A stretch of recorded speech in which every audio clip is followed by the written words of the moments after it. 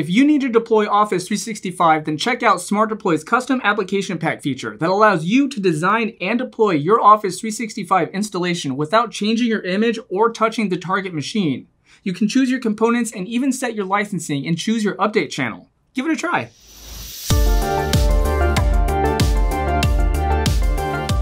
Hi everyone, I'm Jeff from the SmartDeploy support team, here to walk you through creating an Office 365 application pack using SmartDeploy.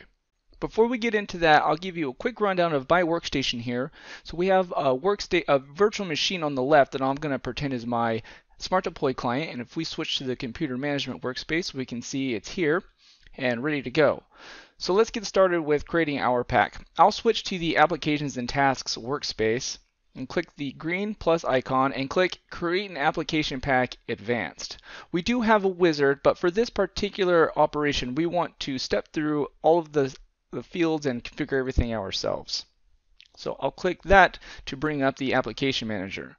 Now when this starts, the first thing to do is click File and click New and save it. And I'm going to save it in the Applications Packs folder of my SmartDeploy directory and just give it a simple name, 65 SmartDeploy, so remember it's one that I made, and click Save.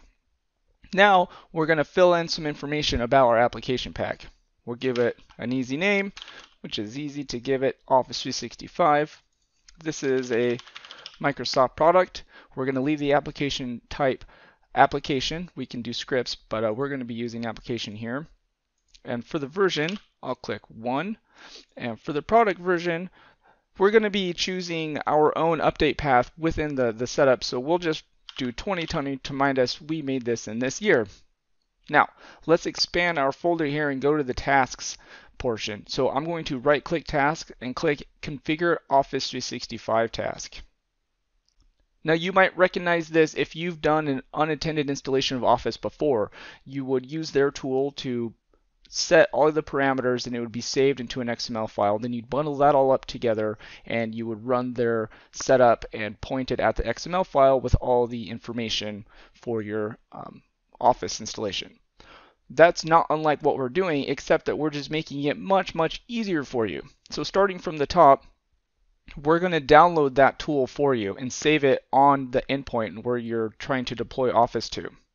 And then we're going to create the XML file that has all the information that you specify and then run the installation for you. So let's get into what that's going to look like. So first, I'm going to choose 64-bit, and then I'm going to choose the products I want to install. So I want to install Office 365 Pro Plus. We do have a couple options here, but Pro Plus seems to be the most common one. We can install Visio if we like, and Project. It's whatever you need for your particular installation. Now the update channel, I like to use the monthly, and we'll do the latest because we want to stay up to date, and that's just fine. We can be more picky about which apps we want to include. This is the default, which I'm going to leave. That's totally fine. We'll select the language. The primary language that I'm speaking is English. I don't need any additional languages. Licensing and activation, if we were to choose one of the volume license options, this would be enabled and allow us to specify a MAC key if we needed to do something like that. But we're going to do user base. It's totally fine. Some general stuff, we can, whatever this needs to be that fits your needs, you can put whatever you need here. And in here, we don't need to customize this, but as I mentioned, we're going to create this XML file for you on the fly and then run the setup using the XML file here to install Office.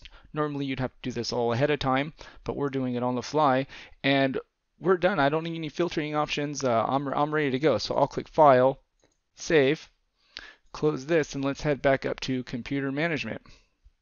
Now, if I click All Computers, select my client, and I go Deploy Application. My Office 365 pack is here with all the others I've downloaded and created. I'll hit this little arrow and click Go. And so we'll see the clock icon here, and as soon as the next interval that our client checks in, it's going to get the message to say, hey, it's time for you to deploy, and then we're going to see Office 365 install. And I'm going to speed this up a little bit for our video so we're not waiting for it to do its thing to download and and run the installation setup. But we're going to see everything populate in apps and features as this processes. And so we can even see the little arrow here. It lets us know that the application is deploying. Our client has checked in. It's received the installation instructions, so it's going to get started. And so let's let it finish. Okay, so we saw Microsoft Office 365 appear in our apps and features. That took me about 5 minutes downloading all of the files that it needed, and I'm at my workstation at home, which is about 45 megabits. And so to give you an idea how long it would take. So if I click Start, we'll see our recently added Office products here ready to go in our workstation, pushed by SmartDeploy using application packs. And it's super easy.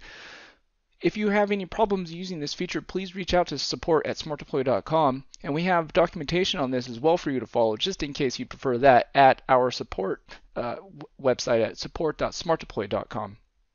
And as always, thanks for watching. We hope it was really helpful. Please hit subscribe so you can stay up to date on our helpful videos and stuff, because I do like making these for you guys. And if you have any suggestions, please shoot us anything at feedback@smartdeploy.com, and we'll be happy to make a video if there's something that's unclear and we don't already have a video of. All right, see you around.